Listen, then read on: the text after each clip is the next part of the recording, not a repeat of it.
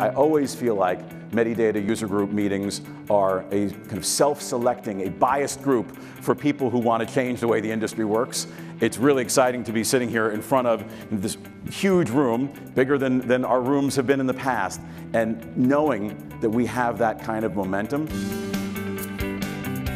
How do we shift healthcare from being where it's been, sort of episodic and reactive? You wait for the chest pain, the lump, the stroke, and shift it to continuous and proactive, where these sensors disappear into our environments and we're much more on top of our own data and those of our patients and can be much more, again, proactive in our care. It's a discussion about innovation, transformation, disruption, change, and it's just nice to be a part of that discussion. And it's this idea of future-proofing our platform, making sure we can do new things that are beyond what's done today. These are the new branches of the tree, the new leaves.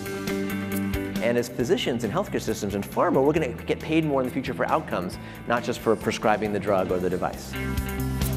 I think that if we had more technology that we could offer solutions to patients, their engagement would go up. All right. Why do you keep coming back to all these symposiums?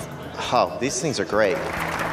I think it's a great information sharing. You can talk to your various peers to get information, exchange information, best practices. It's an opportunity to find out what's going on and possibly even influence some of the trends. There's so many reasons to come. And so the question for you is, how are you going to be the disruptor and not allow Pharmageddon to hit your companies as we move forward?